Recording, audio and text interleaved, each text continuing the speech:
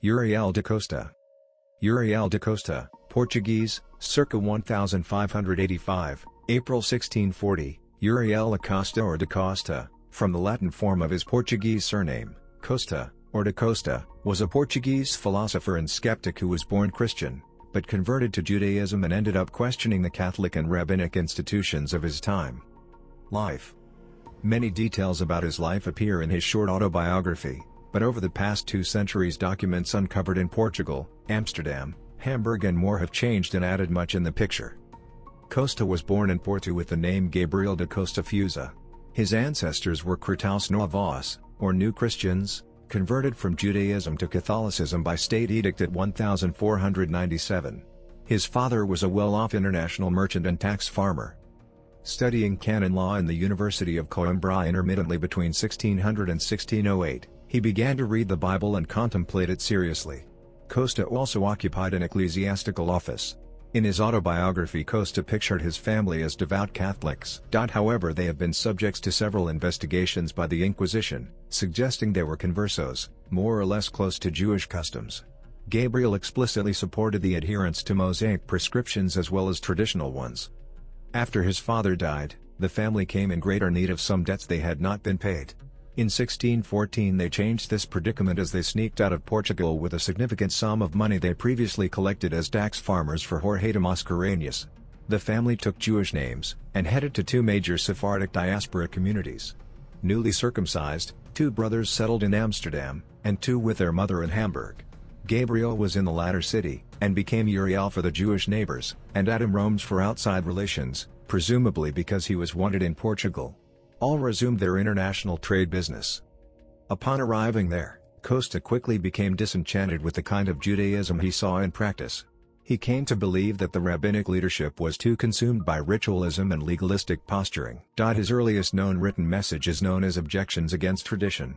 In 11 short theses he called into question the disparity between certain Jewish customs and a literal reading of the Law of Moses, and more generally tried to prove from reason and scripture that this system of law is sufficient. In 1616 the text was dispatched to the leaders of the prominent Jewish community in Venice. The Venetians ruled against it and prompted the Hamburg community to sanction Costa with a herem, or excommunication. The objections are extant only as quotes and paraphrases in Megan Vaith's Sina, Shield and Buckler, a longer rebuttal by Leon of Modena, of the Venice community, who responded to religious queries about Costa sent by the Hamburg Jewish authorities. Costa's 1,616 attempts resulted in official excommunication in Venice and Hamburg. It is not known what this meant in practice. Costa barely mentions it in his autobiography, and he would continue his international business. In 1623 he moved to Amsterdam for an unknown reason. The leaders of the Amsterdam Sephardic community were troubled by the arrival of a known heretic, staged a hearing and approved the excommunication set by the previous authorities. At about the same time, in Hamburg or Amsterdam, Costa was working on a second treatise. 3 chapters of the unpublished manuscript were stolen, and formed the target for a traditionalist rebuttal quickly published by Samuel da Silva of Hamburg, so Costa enlarged his book and the printed version already contains responses and revisions to the crux of the tract. In 1623 Costa published the Portuguese book, titled An Examination of the Traditions of the Pharisees. Costa's second work spans more than 200 pages. In the first part it develops his old objections, owing to Modena's responses and corrections. In the second part he adds his newer views that the Hebrew Bible, especially the Torah, does not support the idea of immortality of the soul.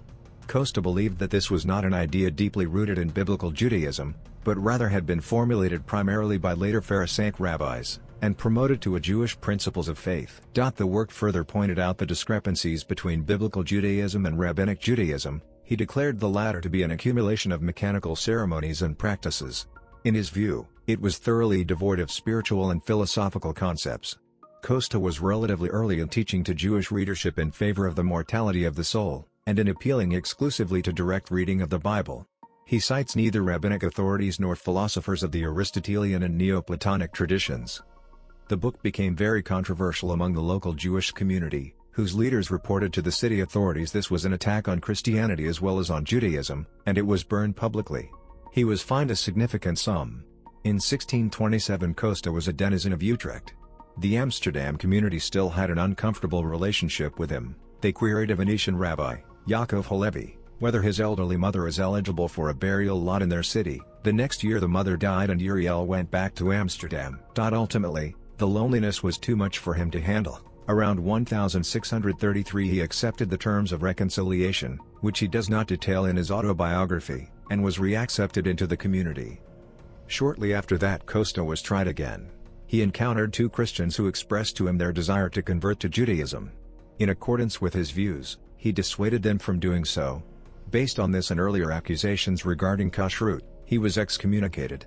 As he describes it, for 7 years he lived in virtual isolation, shunned by his family and embroiled in civil financial disputes with them.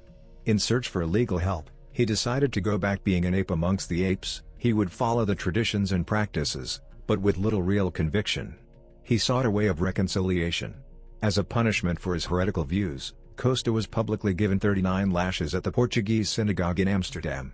He was then forced to lie on the floor while the congregation trampled over him. This left him both demoralized and seeking revenge against the man, a cousin or nephew, who brought about his trial, 7 years previously. The humiliating ceremony makes the final dramatic point of his autobiography. This document is a few pages long, and was transmitted to print in Latin some decades after his death, with the title Exemplar Humanae Vitae. It tells the story of his life and intellectual development, his experience as a victim of intolerance. It also expresses rationalistic and skeptical views. It doubts whether biblical law was divinely sanctioned or whether it was simply written down by Moses. It suggests that all religion was a human invention, and specifically rejects formalized, ritualized religion. It sketches a religion to be based only on natural law, as God has no use for empty ceremony, nor for violence and strife. Two reports agree that Costa committed suicide in Amsterdam in 1640. Johannes Mola, a Protestant theologian of Hamburg, gives the time as April, and Amsterdam remonstrant preacher Philip van Leeuwenhoek adds that he set out to end the lives of both his brother, or nephew, and himself. Seeing his relative approach one day, he grabbed a pistol and pulled the trigger, but it misfired. Then he reached for another, turned it on himself, and fired, dying a reportedly terrible death. Influence. Ultimately there have been many ways to view Uriel da Costa. In his lifetime, his book Examinations inspired not only Silva's answer, but also Manasseh ben Israel's more lasting De Resurrectione Mortuorum, 1636, directed against the Sadducees, and a listing in the Index of Prohibited Books. After his death, his name became synonymous with the Exemplar Humanae Vitae. Mola publicized Costa's excommunication, to make an anachronistic point that some Sephardic Jews of his days are Sadducees.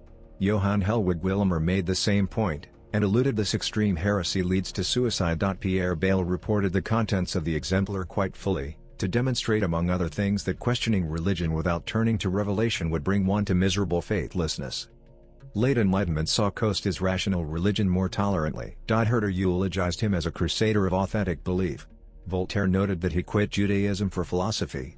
Reimarus embraced Costa's appeal to have legal status based on the 7 laws of Noah, when he made an analogous argument that Christian states should be at least as tolerant toward modern deists as ancient Israelites had been. Internally to Judaism, he was seen by many as both a troublemaking heretic and martyr against the intolerance of the Orthodox Jewish establishment.